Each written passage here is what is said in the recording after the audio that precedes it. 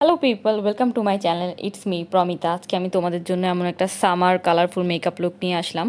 যারা আমার চ্যানেল নতুন তারা অবশ্যই কিন্তু আমার চ্যানেলে সাবস্ক্রাইব করে ফেলবে, যারা এখনও করনি। চলো তাহলে আর দেরি না করে দেখিয়ে দিই তোমাদেরকে। সবার প্রথমেই আমি ময়শ্চারাইজার লাগিয়ে এসেছি। আমি আজকে আমার আইব্রোর জন্য ইউজ করব আই ম্যাজিকের এই পমেটটা, এবং আমার শেড হচ্ছে এটা ইবনি। আমি প্রথমেই আমার আইব্রোটা স্পুলে করে নিয়েছি। এখন সামান্য পরিমাণে পমেট নিয়ে একটা পাতলা ব্রাশের সাহায্যে আমি আমার আইব্রোটার বর্ডার দিয়ে নিচ্ছি, যেই শেপে আমি আমার আইব্রোটাকে আঁকতে চাচ্ছি। এরপরে আমি পুরোটা ভরাট করে নিচ্ছি ভেতরে, এবং আউটার সাইডে আমি খুব সামান্য পরিমাণে, যেটা অলরেডি ব্রাশে লাগা থাকে, সেটা দিয়ে আমি জাস্ট ভালো মতো শেপ করে নেব।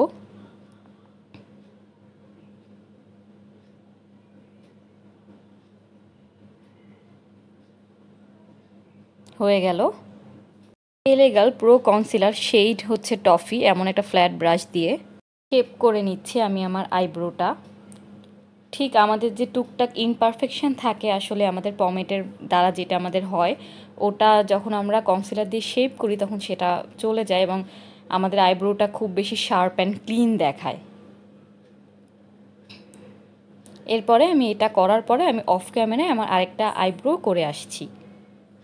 আমি আমার আরেক আইব্রো করে চলে এসেছি। এখন আমি আমার আইলিডকে প্রাইম করার জন্য এমএনের এই পারফেক্ট কনসিলারটা নিচ্ছি। এখানে আমার শেড হচ্ছে মিডিয়াম। আমি আগেও বলেছি যে আইশ্যাডোগুলোকে এক্স্যাক্টলি যেমন আইশ্যাডো প্যালেটে থাকে তেমনটা চোখে আনার জন্য, অথবা বেশি পিগমেন্টেড দেখানোর জন্য, কালারগুলোকে এক্স্যাক্ট আনার জন্য আসলে আমাদের আইলিড প্রাইমার বা একটা কনসিলার আসলে মাস্ট। যাদের কাছে আইলিডের জন্য প্রাইমার নেই তারা কনসিলারই ব্যবহার করতে পারবেন। এখন আমি স্কিন কালার আইশ্যাডোটা নেব। শ্যাডোটা দিয়ে আমি এখন আমার আইলিডটা সেট করে নিচ্ছি। যেহেতু কনসিলার দিয়েছে, এখানে যে কোনো ধরনের পাউডার অথবা ফেস পাউডার ব্যবহার করা যায়। এমন একটা সফট পিচ কালার নিচ্ছি আমি এখন। এখন আমি এই শেডটা দিয়ে আমার ক্রিজটা খুব ভালো মতো ব্লেন্ড করে নিচ্ছি, এবং আউটার ভির সাথে সাথে আমরা ভেতরেও অল্প সামান্য পরিমাণে দেব। ইভেন আমরা ক্রিজের উপরে উঠবো, এক্স্যাক্ট ক্রিজ না, ক্রিজের উপরে, এবং একটা ফ্লাফি ব্রাশ দিয়ে করলে আসলে আমাদের ক্রিজের উপরে অটোমেটিক্যালি উঠে জিনিসটা সফট হয়ে যাবে। দুই চোখে আমি একইভাবে ভেতরে, বাইরে এবং ক্রিজের উপরে দিয়ে নিচ্ছি। এবার নিয়ে নিচ্ছি এমন একটা অরেঞ্জিশ পিচ কালার। এখন পেন্সিলের মতো শার্প যে ব্রাশগুলো পাওয়া যায়, অমন একটা ব্রাশ দিয়ে আমি ওই শেডটা নিয়ে, অরেঞ্জিশ পিচ যে শেডটা নিয়ে দেখিয়েছিলাম সেই শেডটা নিয়ে আমি আমার ক্রিজে এবং আউটার ভি এবং ভেতরের সাইডের দিকে বেশি বেশি করে দিয়ে দিব। মাঝখানের টুকু একদম ফাঁকা থাকবে। তোমরা দেখতে পাচ্ছ মিডলে আমি কিছুই দেইনি, কোনো কালারই দেইনি। আমরা এই শেডটা দিয়ে ক্রিজের উপরে উঠবো না, ঠিক ক্রিজে আমাদের কোনার, ভেতরের কোনা এবং আউটার ভিতে বেশি বেশি করেই দিব, জানি জিনিসটা একটু ডার্ক লাগে।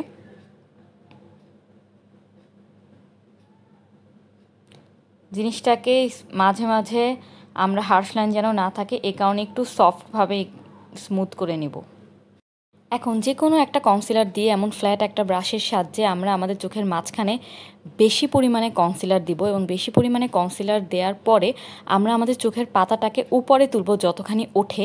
এতে করে আমাদের কনসিলারটা আমাদের চোখের উপরে লেগে যাবে। যেমন আইলাইনার দেওয়ার পরে যদি কোনো কারণে আইলাইনার না শুকায় আমাদের উপরে লেগে যায়, ঠিক তেমনটা। এতে করে এই কনসিলার উপরে লেগে যাওয়ার ফলে আমরা আমাদের কাট ক্রিজের একটা বাউন্ডারি পাবো বা একটা বর্ডার পাবো। ওই বাউন্ডারি বা বর্ডার ওয়াইজ আমরা আমাদের হাফ কাট ক্রিজটা এঁকে ফেলবো। এখন আমি হলুদ একটা শেড নিচ্ছি। এখন হলুদ শেডটা দিয়ে আমি একটা ফ্ল্যাট ব্রাশের সাহায্যে আস্তে আস্তে করে আমার কনসিলারের উপর আমি চেপে চেপে বসাবো। আমি আমার কনসিলারটা কোনো ধরনের পাউডার দিয়ে সেট করিনি, যাতে করে আমার আইশ্যাডোটা খুব ভালো মতো লেগে থাকে। আমি আমার আরেক চোখেও করে এসেছিলাম আমার হাফ কাট ক্রিজ। এখন এখানে একটু খেয়াল রাখতে হবে, কাট ক্রিজের বাইরে যাওয়া যাবে না, যেন জিনিসটা শার্প লাগে, এভাবে করতে হবে। এই অরেঞ্জ শেডটা নিচ্ছি। এখন খুব আলতো হাতে একটা অরেঞ্জ শেড নিয়ে আমি আমার যেখানে কাট ক্রিজ শেষ হয়েছিল ভেতরের দিকে ওইখানে এবং আমাদের আউটার ভির মাঝখানে যে জায়গাটা আছে ওইখানে আলতো আলতো করে লাগিয়ে দিচ্ছি। এটা আসলে স্মুথ আউট করার জন্য জিনিসটাকে, নয়তো হার্শ লাগবে ব্যাপারটা।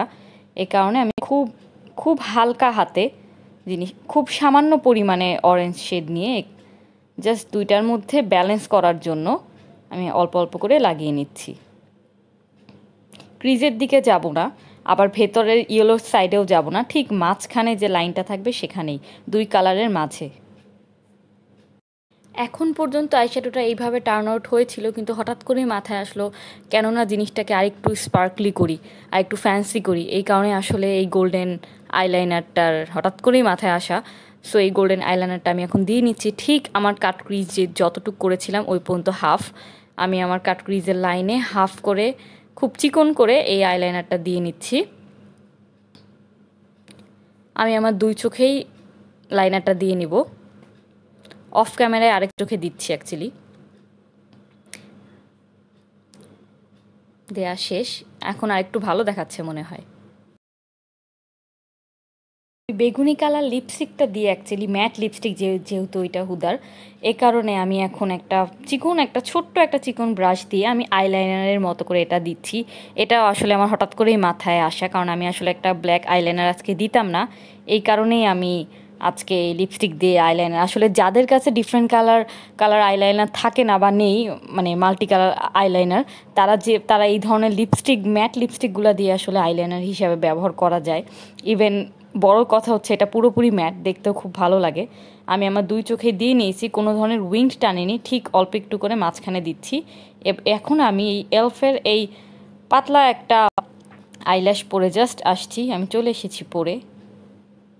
খুবই হালকা, খুবই লাইট ওয়েট একটা আইল্যাশ, এটা খুবই হালকা সামারের জন্য।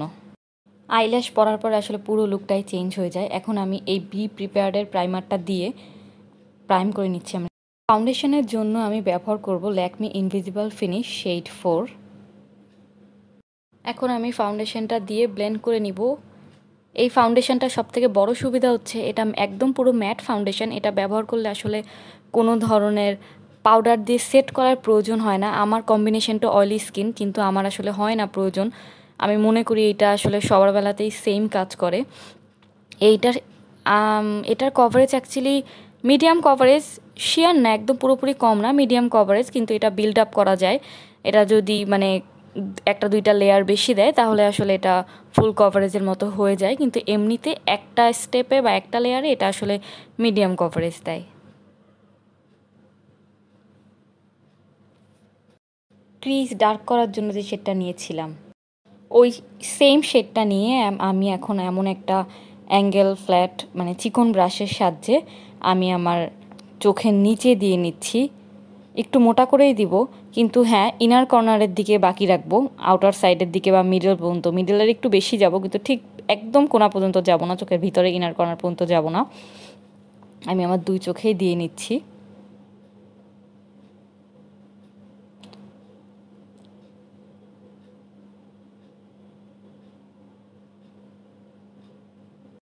এখন ইয়েলো একটা শেড দিয়ে আমি আমার চোখের নিচে যে আইশ্যাডো দিয়েছিলাম ঠিক তার নিচে জিনিসটা ব্লেন্ড করে নিচ্ছি, যেন কোনো ধরনের হার্শ লাইন না থাকে এবং দেখতেও খুব সুন্দর লাগে। এ কারণে তোমরা হয়তো খেয়াল করেছো আমি আসলে এখন কয়দিন যাবৎ কনসিলারটা অ্যাভয়েড করি, মানে মুখে বা মানে মুখে হাইলাইটার করার জন্য। কারণ আসলে গরমের সময় আসলে বেইজ এমনিতেই মানে ঘামে, তার মধ্যে যদি আসলে আবার কনসিলার দিই জিনিসটা আরও বেশি হেভি হয়ে যায় বা ভারী হয়ে যায়। এই কারণে আসলে জিনিসটাকে লাইট রাখার জন্য আমি আসলে কনসিলারটা অ্যাভয়েড করি। এখন আমি এমন একটা গোল্ডেন শিমারি শেড নিয়ে নিচ্ছি। শিমারি শেডটা এখন আমি আমার ইনার কর্নারে একটা ছোট্ট একটা ব্রাশ দিয়ে আমি আমার ইনার কর্নার এবং আমার চোখের যে ভেতরের ইনার কর্নারের যে অল্প একটু ভেতরের সাইডটা আছে চোখের নিচে, সেখানে দিয়ে নিব। খুবই সামান্য, মানে হাফ পর্যন্ত যাব না চোখের ভিতরের দিকে, সামান্য পরিমাণে এভাবে। এখন আমি মেইবেলিন ডাবল এক্সেল প্রো এই মাস্কারাটা নিচ্ছি। এখন এই মাস্কারাটা নিয়ে আমি আমার চোখের নিচের আইল্যাশগুলোতে খুব হালকাভাবে দিয়ে নিব, খুব বেশি ডাবল কোট করে দিব না, কারণ আসলে বেশি ঘন করলেই গরমের মধ্যে হেভি লুক ভালো লাগে না। এ কারণে খুব হালকাভাবে দিব, যাতে আমাদের অ্যাকচুয়াল আইল্যাশটাও বোঝা যায়, আবার চোখটাও খুব বেশি হেভি না লাগে।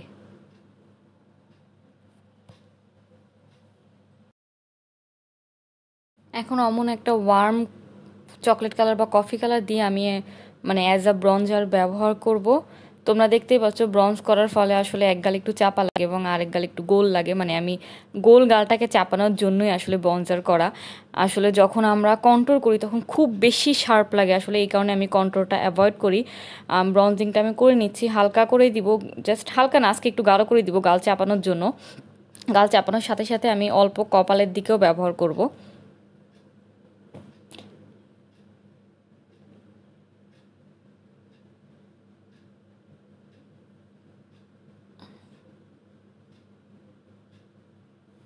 আমরা এখন লজ্জায় লাল হওয়া, আসলে একটা ফেক ভাব দেখানোর জন্য ব্লাশ ব্যবহার করব, কারণ আমাদের গাল যেহেতু মোটেই লাল না, সেহেতু আমাদের ফেক ব্লাশ ব্যবহার করতে হবেই।